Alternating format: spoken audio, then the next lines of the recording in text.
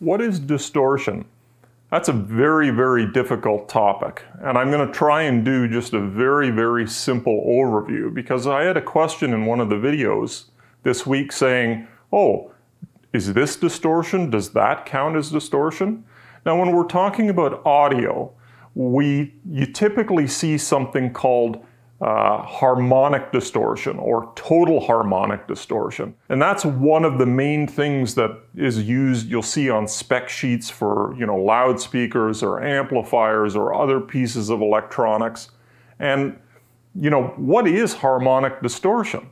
Harmony, singing harmony or instrument harmony, that, it means that you've got a couple of things or more going on that are related to one another, that they're in the same key but at different intervals or different octaves or whatever. And it's very similar when we talk about harmonic distortion. Harmonic distortion just means that the distortion is some multiple of whatever the original content was. So if we take something simple like a sine wave that's a very pure single frequency, let's say it's 1,000 hertz or 1,000 cycles per second as a nice round number, you're going to have harmonics at multiples of that 1,000 hertz sine wave. So your harmonic distortion, you may have even order, as it's called, distortion at, 2, 4, 6, 8, 10, 12, etc. times the frequency of that original sine wave. So at 2,000, 4,000, 6,000, 8,000, etc. hertz.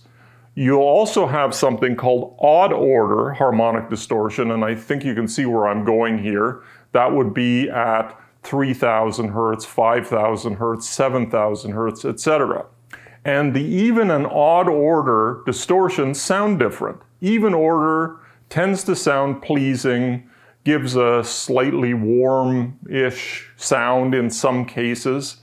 Odd order distortions, however, are really annoying sounding. They can be scratchy, they can be, create harshness or hardness or make a component or a loudspeaker hard to listen to if you want to think about it that way.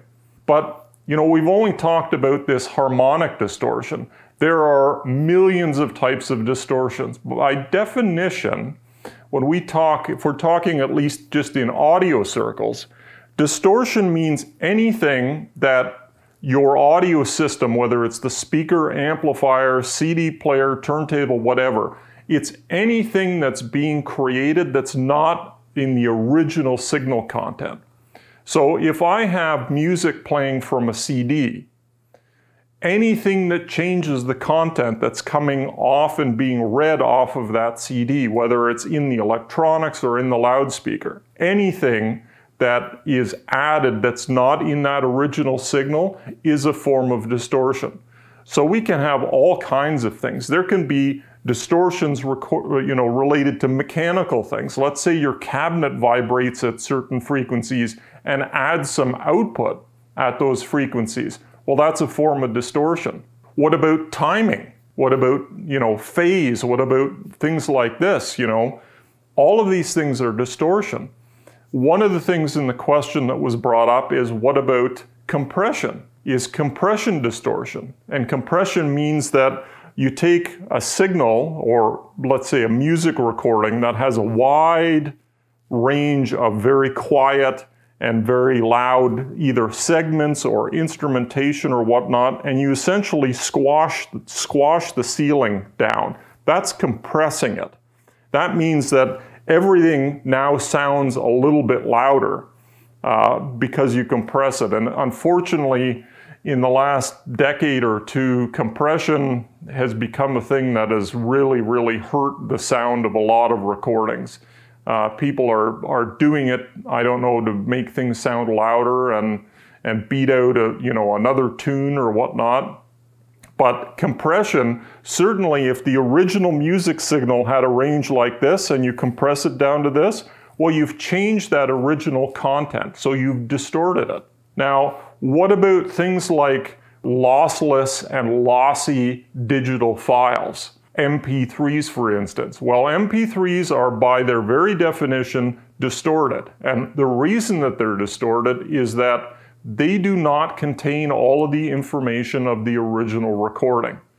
So it's a distortion. Some stuff is thrown away, and using something called perceptual encoding, they get rid of things that our brains are not going to miss, apparently, is the idea.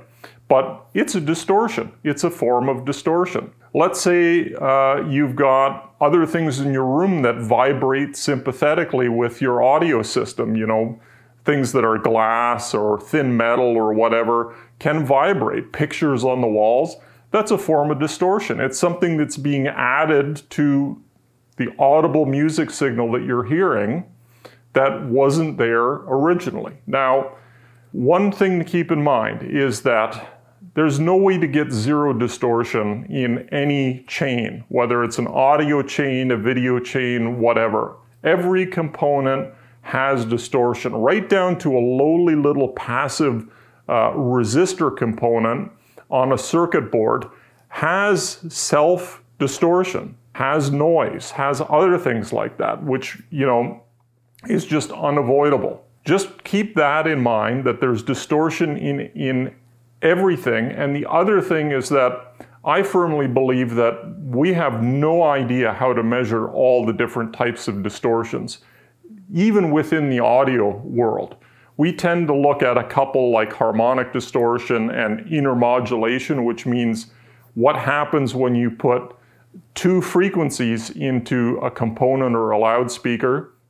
What happens when you put them both in at the same time? Does it create other things? And yes, it does, and that's called intermodulation distortion. But there's all kinds of distortions out there which, in a music signal, which has got such complexity compared to the pure like sine waves or square waves that we use for testing in the lab or, you know, in development, it's almost impossible to actually track exactly how many things are being changed and where's the distortion happening. I guess in an electronic chain, it's a little bit easier than if you go right through an entire system to a loudspeaker in a room, because now you've got additional layers of complexity. Distortion, unfortunately, is everywhere. Sometimes it's actually going to make things, you know, sound, you may find, more pleasing, as the even order harmonic distortion I talked about earlier is a good case of that. But we can't get rid of it completely. We can only hope to minimize it as engineering moves forward. And just remember that there are many, many sources other than, you know, this total harmonic distortion or intermodulation, IMD distortion that you see on spec sheets. There are lots and lots of distortions, and unfortunately, they're just a fact of life. Thank you again, as always, for watching.